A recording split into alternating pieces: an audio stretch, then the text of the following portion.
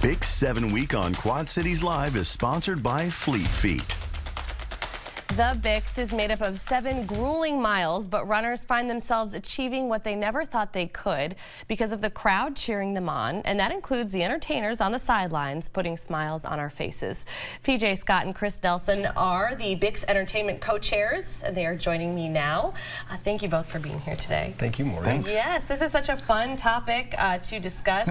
All of these different elements coming together with the Bix. It's just been really fun, I think, not only for me, but I think for our audience to just kind of see the ins and outs of all of it. So Chris, let's actually start with the party before the race. So tomorrow night, Brady Street Sprints, there's actually some live music that's going to be happening in celebration of that before and after that event. Yeah, down at the MLK Center, they are hosting this a pre-party before, and that will take a pause while the sprint's happening, and then there's a party with a live band afterwards that goes till, I believe it's from 8 to 9, I think is what it is, and it's a way to show off that new space that's so fantastic to have in our community. Absolutely. We're talking about the new MLK Park that was just completed not too long ago. It's a great amenity to have in the Hilltop area. Exactly. So that'll be a lot of fun for folks to check out. We know the Brady Street Sprints, we get more and more spectators every year because it is so fun to watch. Yep, it is. Okay, so PJ, on Saturday, there's going to be music all along the 7-mile route, but also the Quick Bix route. Yes, absolutely. So,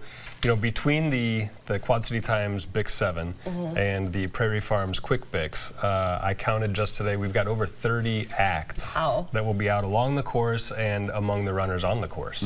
That is 30 acts. Yeah. You guys have been busy. A little bit, yeah. A little bit busy. Chris, talk about the different genres of music. You, in an email, you listed a few of them, but they definitely vary. We have the Quad City Ukulele Club is playing at their regular spot on Kirkwood. They always... I love that. They've got a spot. They do. They always have so much fun with it, too.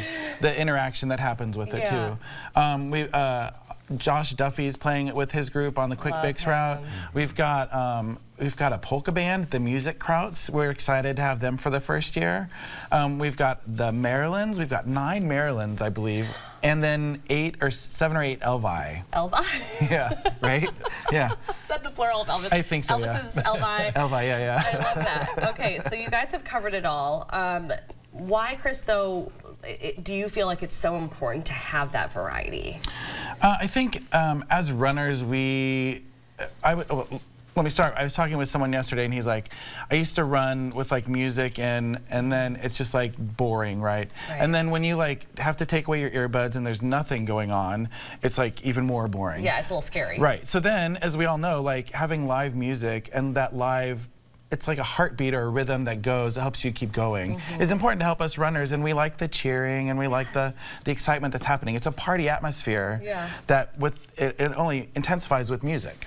I would completely agree with you. Yesterday I spoke to Gary Fisher, who is about to run his 50th Bix. He is one of the few that has run every single one of them. And he said during those first years that you know, he was running with another guy, I think another one that has run 50 Bixes, and it was like quiet, and you know, because it was the first few years, and they go to the people on the sidelines, come on, give us a clap or something, like it just reminds me of that. So so yeah, that's super important, having Bix music along the Bix route, and that includes, as you alluded to, the Quick Bix route. You know, sometimes we feel like, you know, there's so much excitement over that 7-mile race that we forget that people are really achieving things on that 2-mile portion. It is still not easy to run up Brady Street Hill, and when you are running back down to finish up the Quick Bix, a little music couldn't hurt. That's right, absolutely. So how did you guys find these different musical performers or bands? Because 30 is a lot. It is, and I you know, to some extent we have a bit of a database that kind of continues to build. Like the ukulele. Yeah, exactly. There are groups that have been playing for years, right? And then, you know, we put out and we worked with Common Chord to help get the word out to, hey, if you know of a band that you want to see on the course, give us their info. And, you know, we try and work through that to, you know, keep those established groups, but also expand that every year. That's nice. Yeah, it's kind of a fine line where you want to invite some new folks in and also keep the ones that we love to see. This is also a huge opportunity for these bands and musicians, because let's face it, there's a lot of people that are going to be watching them.